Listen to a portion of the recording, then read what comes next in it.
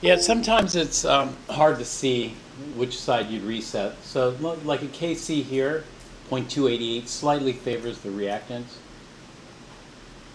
So you may or may not reset this one. You can reset it to reduce the number of binomials to make the algebra a little bit easier. But here, you know, the simplifying assumptions is bound to fail. Whereas if you look at number 44, this is heavily biased towards the reactants. So resetting this to the reactants will be beneficial, and the simplifying assumption is likely to work here. Here, K is 4. You know, it's hard to say if it helps or not. So we have those, and then we have KPs. KPs are pretty much the same setup as KC. The only difference is you're using pressures instead of concentrations. But otherwise, everything else is pretty much the same. Le Chatelets we're going to do qualitatively in these problems. So what direction does it shift? So this is kind of like the lab. Very big and very small K values. Very small, reset it to the left. Very big, reset it to the right. General procedure. Sometimes these K values are so huge, like K equals 10 to the 20th. You know, we assume that amid's a strong base. Strong bases hydrolyze water completely. But when we look at the KB is not infinity. If the KB were infinity, then this would be 100% reaction. The KB is 10 to the 20th. It's still a huge amount. So what they're asking you is to calculate the equilibrium concentrations and then see. You know, doesn't make sense. So if you had a liter of water, would you have any amide in there? You know, what would the concentration be? And the answer is you'd have no. Most likely there's no amide in there, otherwise the concentration would be too high.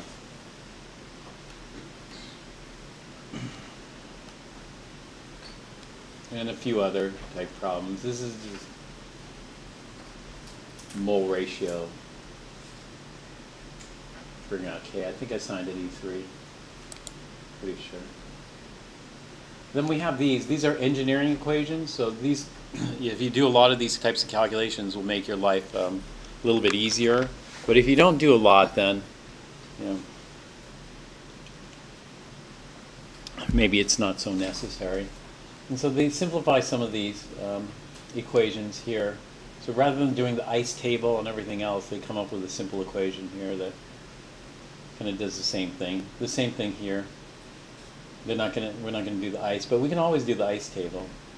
And in fact, if you don't do a lot of these, it's just not even worth memorizing additional equations like this to do these types of calculations. But you know, it's nice to do one of them so you know what they look like. So that's chapter 15. Now we're moving on to chapter 16, and that's the topic of today's lab pretty much.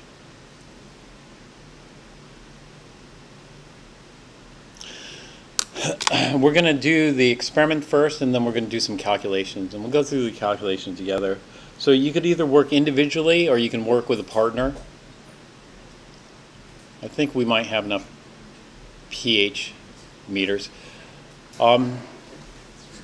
Have you guys used LabQuest? No? No?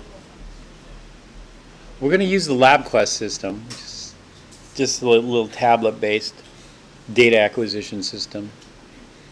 And we're going to check that out from the stockroom. You might have used it for calorimetry. Do you guys remember taking temperature measurements with time, like every 1 minute or something? You probably use the LabQuest system to do that. And so it automatically records the temperature for you. Okay. So we're going to check that out from the stockroom. You can work solo if you want. I think we should have enough. And then come back and then we'll talk about how to calibrate it.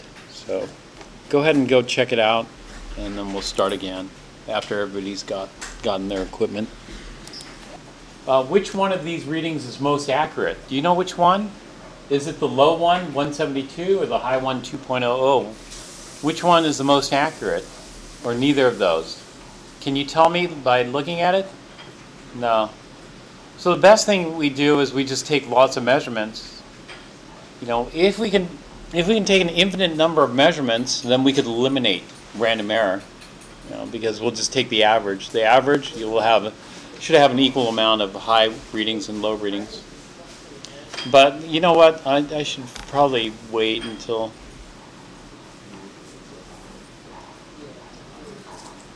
people are done. Well, I'll just continue talking.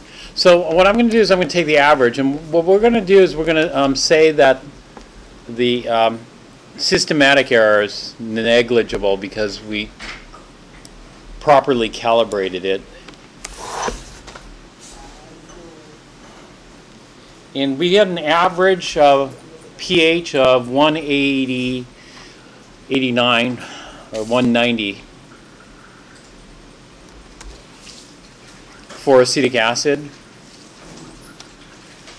and an average pH of 773 for sodium acetate. Do you know what pH neutral is? What pH is neutral? 7.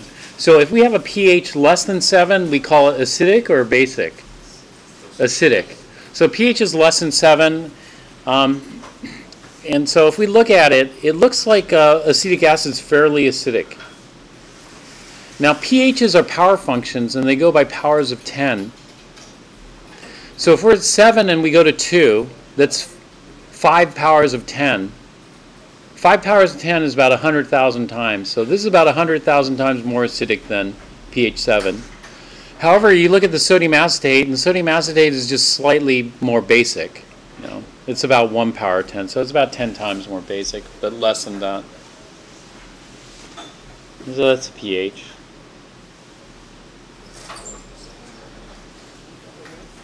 All right, so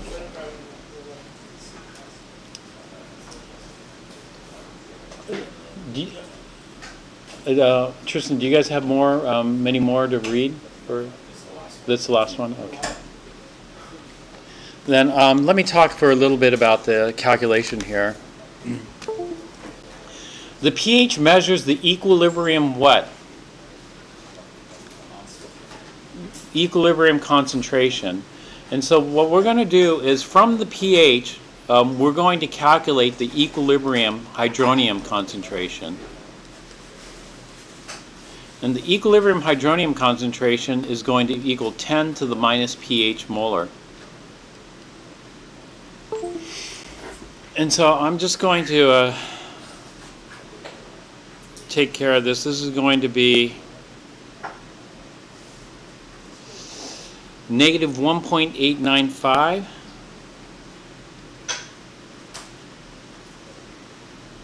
And I'm going to take the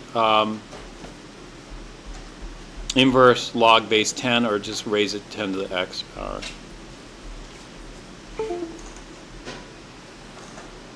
And so I get an equilibrium hydronium concentration of 0.01273. There are more digits, so I'm just going to carry, let's see, I have, how many sig figs do I have in this? Now with power functions is weird. Everything after the decimal is significant, so I should only have 2 sig figs here. And so I'm really only allowed 2 sig figs here. So I'm going to carry 2 extra here to minimize rounding error. So that's the hydronium ion concentration at equilibrium. So what I'm going to do in Chem 1B style stoichiometry, I'm going to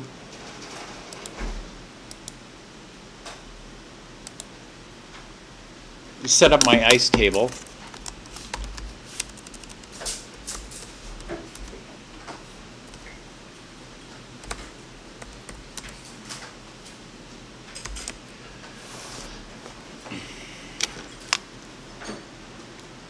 I'm going to abbreviate acetic acid as HAC. AC is the standard abbreviation for acetate, so I'll just do HAC plus water. We call this a Ka equation. Ka equation, this is acid hydrolysis. This is going to form H3O plus and acetate. All right. Okay. If you still have your pH equipment, you'll need to return that to the stockroom. in a minute. Okay, so we set up our ice table like this. This is acid hydrolysis, acid and water. Acid hydrolysis, Ka. The Ka is going to equal the hydronium ion concentration at equilibrium times the acetate ion concentration at equilibrium divided by the HAC concentration at equilibrium. Like that.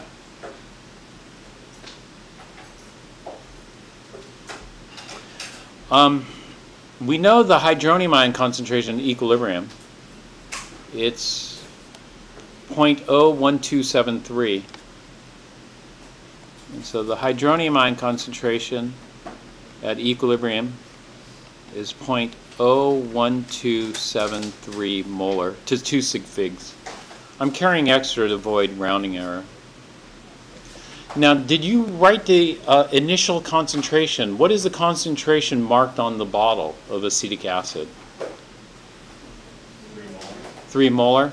Is that to 1 sig fig, 2 sig figs, 3 sig figs? Is it, or did it just say 3 molar? That's it? Did it say 3.0 molar?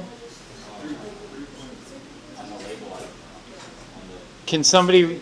It's just 3. Okay. If it's just 3 molar is just 1 sig fig, so that isn't very precise.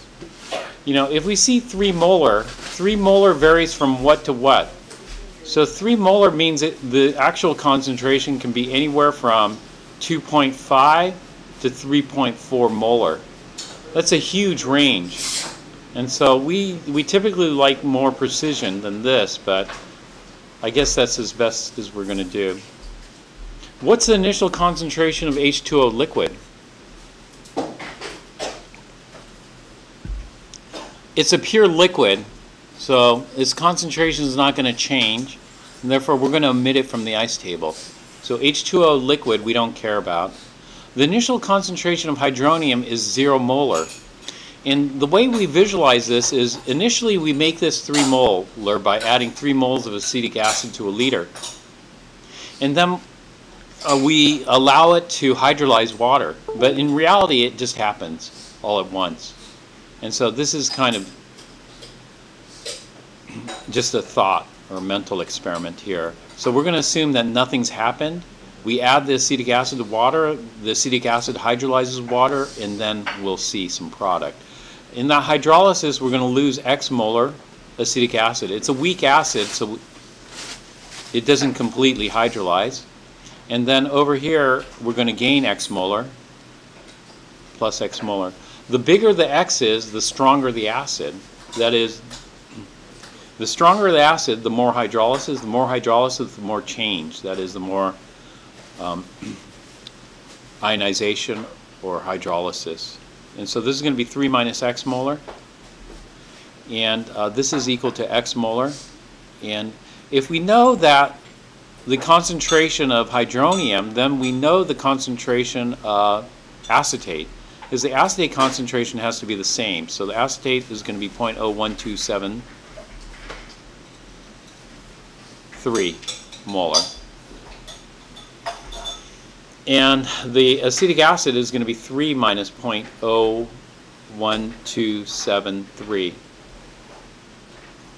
which is going to give us 2.98727 molar. All right, now we can calculate what Ka is. Ka is going to be 0.01273 squared divided by 2.98727.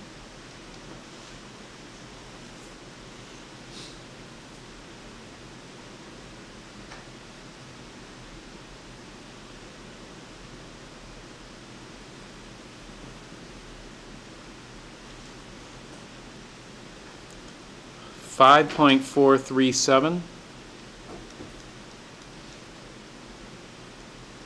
times 10 to the negative 5. We're only allowed 2 sig figs, so I'm going to round this to 5.4 times 10 to the negative 5. And so this is the experimental determination of Ka we just did here.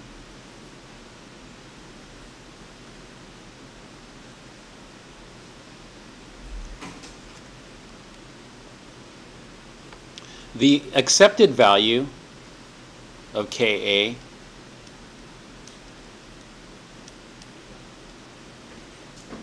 is, for acetic acid, is 1.8 times 10 to the minus 5. So we're pretty far off. But it could be, you know, the solution was pretty far off. The solution could have been way off from 3 molar, screwing up our results. And if you only have to make it to 3 molar, you don't have to be very precise.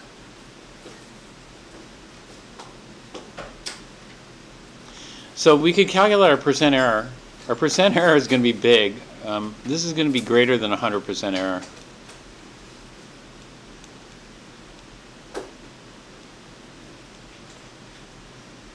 This is not great.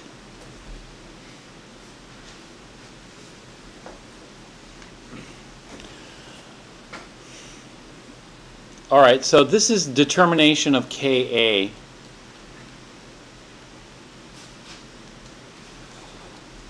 All right, what we're going to do is we're going to determine the equilibrium concentrations given Ka. So we're going to determine the equilibrium concentrations, the pH, and the percent hydrolysis.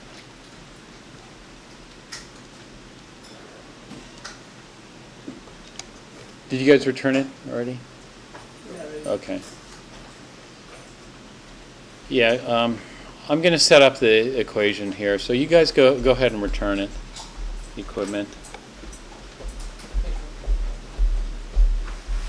I guess we're almost out of time anyway.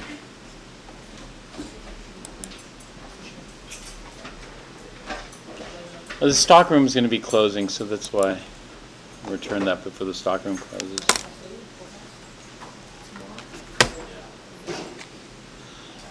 I'll finish up the calculations next time, but what we'll do, we just wanted to make a couple of announcements this time.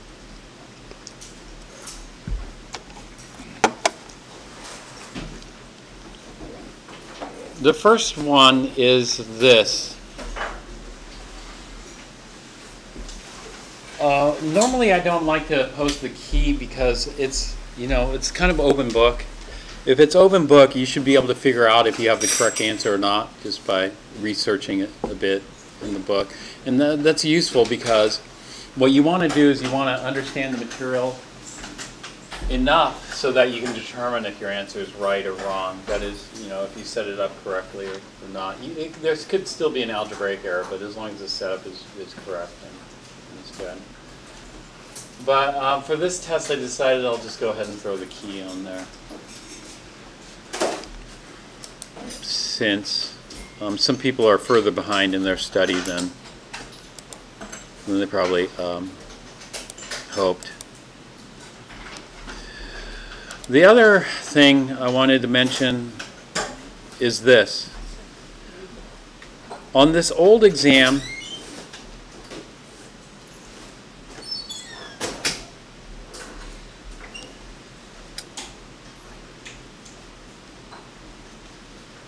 on number 6,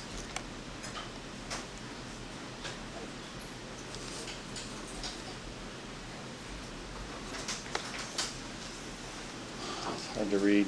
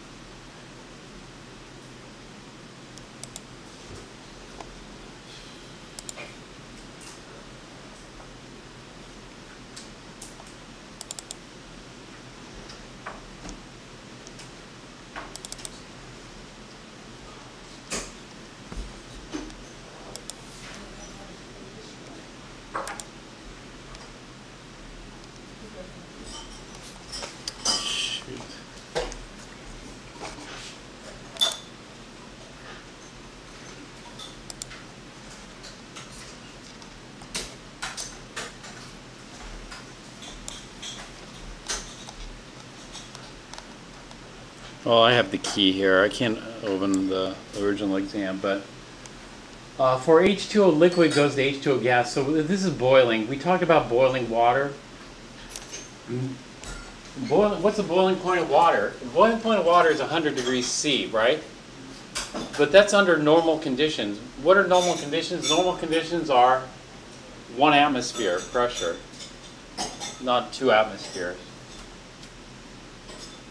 And so for boiling water at 100 degrees C, this happens spontaneously at 1 atmosphere, but if we increase the pressure to 2 atmospheres, is it going to be spontaneous? No.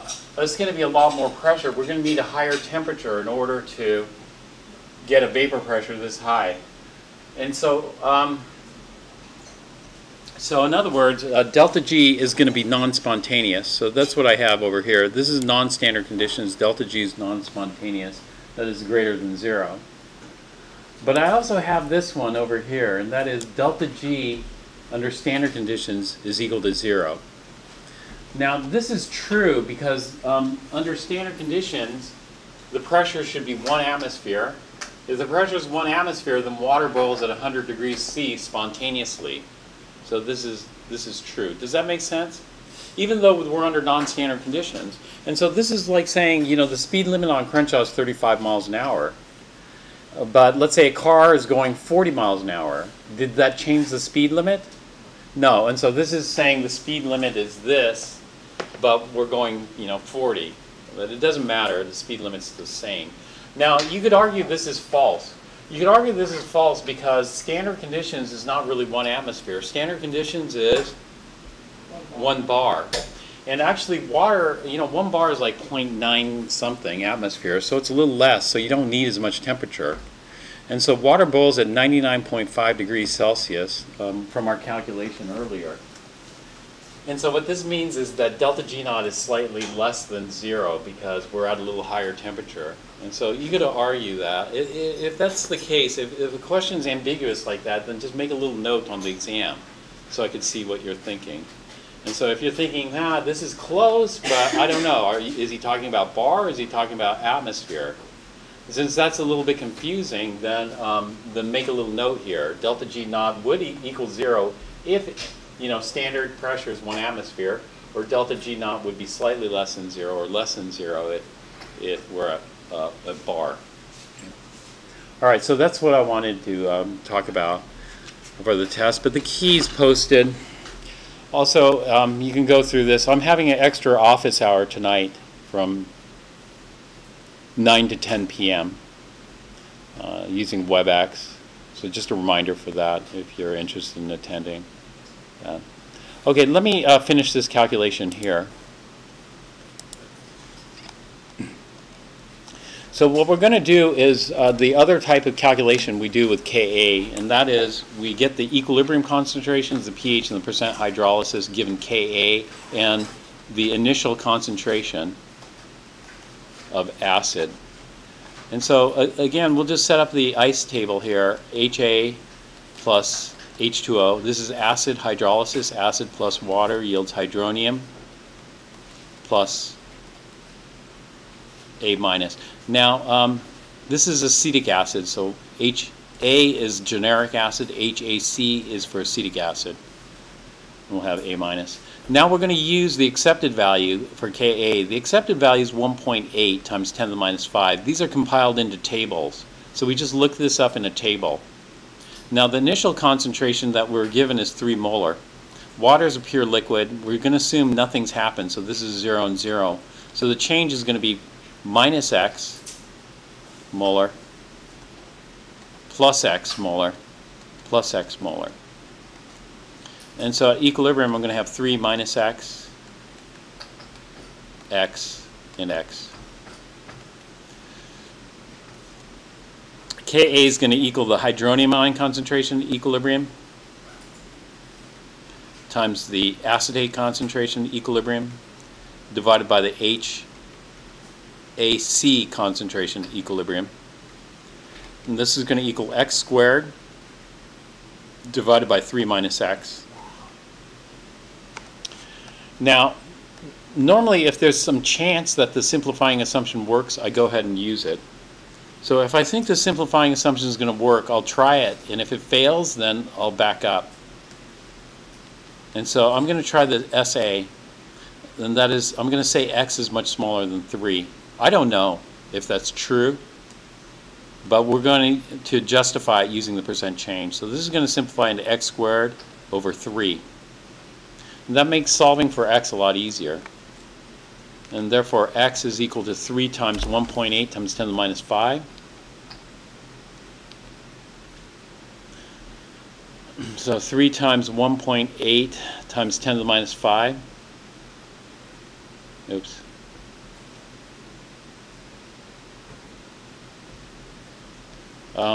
Take the square root of that. Answer.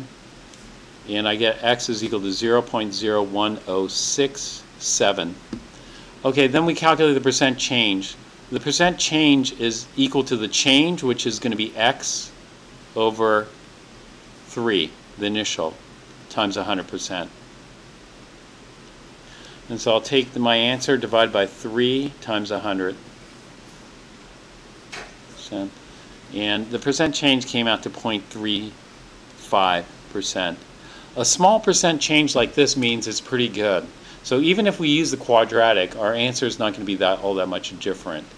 And so this is a pretty decent answer. And I'm going to get 3 minus 0.01067.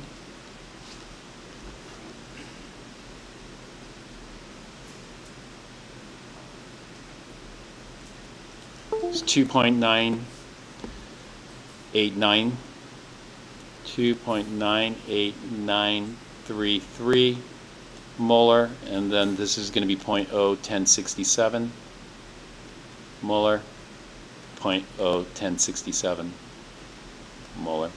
Okay, then we're going to double check the K,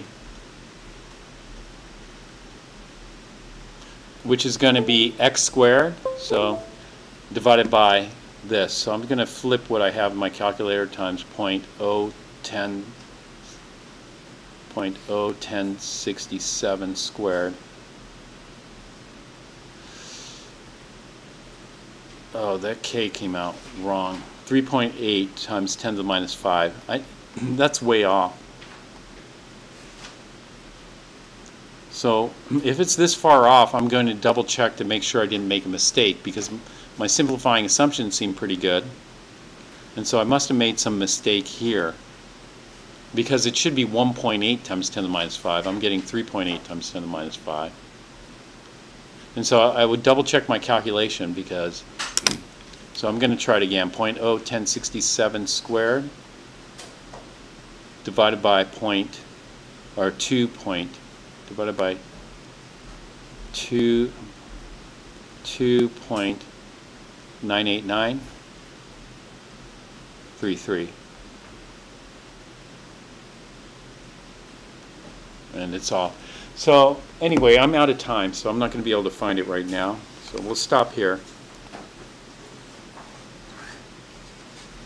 So if you have any questions, well, it's my office, half hour now. So I'll be here till 4:55, or tonight, between 9 and 10 via WebEx.